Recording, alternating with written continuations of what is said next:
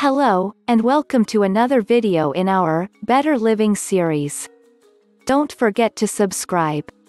People who play drums regularly for years differ from unmusical people in their brain structure and function. The results of a study by researchers from Bochum suggest that they have fewer, but thicker fibers in the main connecting tract between the two halves of the brain. Also, their motor brain areas are organized more efficiently. This is the conclusion drawn by a research team headed by Dr. Laura Schlafke from the Bergmannsheil University Clinic in Bochum, and Associate Professor Dr. Sebastian Aucklenberg from the Biopsychology Research Unit at Ruhr-Universität Bochum following a study with magnetic resonance imaging. The results have been published in the journal Brain and Behavior, online on the 4th of December 2019. Drummers were never previously studied. It has long been understood that playing a musical instrument can change the brain via neuroplastic processes, says Sarah Friedrich, who wrote her bachelor's thesis on this project. But no one had previously looked specifically into drummers, she adds. The researchers from Bochum were interested in this group because their motor coordination far surpasses that of untrained people. Most people can only perform fine motor tasks with one hand and have problems playing different rhythms with both hands at the same time, explains Laura Schlafke. Drummers can do things that are impossible for untrained people. The study was conducted by having participants do some drumming first, then their brains were scanned. The team intended to gain new insights into the organization of complex motor processes in the brain by identifying the changes in the brain caused by this training.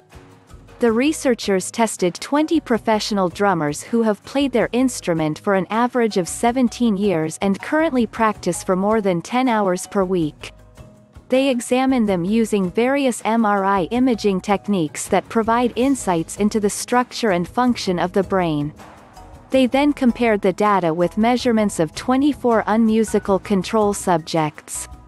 In the first step, both groups had to play drums to test their abilities and were then examined in the MRI scanner. Other tests looked at more efficient motor processing. Drummers presented clear differences in the front part of the corpus callosum, a brain structure that connects the two hemispheres and whose front part is responsible for motor planning. The data indicated that the drummers had fewer but thicker fibers in this important connecting tract between the brain hemispheres. This allows musicians to exchange information between the hemispheres more quickly than the controls. The structure of the corpus callosum also predicted the performance in the drum test. The higher the measure of the thickness of the fibers in the corpus callosum, the better the drumming performance.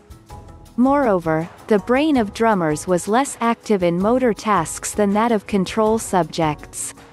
This phenomenon is referred to as sparse sampling. A more efficient brain organization in the areas leads to less activation in professionals. The research has generated further interest in how music affects the brain, especially in how it relates to learning. Thanks for watching. Be sure to subscribe so you don't miss out on future videos. The more subscribers we get, the better and more life-changing content we can post.